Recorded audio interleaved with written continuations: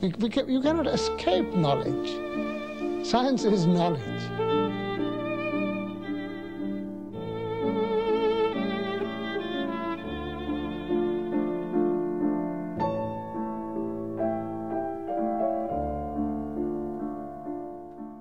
It's an interesting time to be talking about my father. He was told his name is Abdus Salam, and Abdus Salams mean man of peace.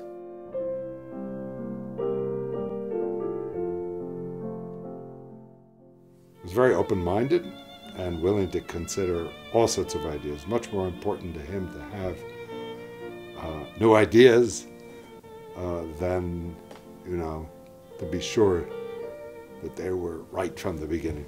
Salam was an extremely vibrant, lively individual and enormously inventive. Physicists that are more mathematically minded. There are others who are very phenomenologically minded. Salam was certainly a combination of it. But very often when he was working, he was determined to get the right answer. He'd say, well, yes, but never mind. I said, but how do you know, you see? And he would lean back like this and twirl his moustache. He was definitely one of the first few who saw the relevance of symmetry in particle physics. All physicists are interested in symmetry, but Salam was particularly so, and this may be just because of his cultural background. Nobel Prize, 1979. I was quite young.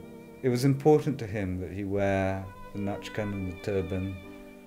He was, after all, the first Muslim to win the Nobel Prize. We are not doing science just because we want to earn Nobel Prizes. We're doing it because we want to understand the secrets of nature. It's very hard to be in Salam's office and to play Salam's role.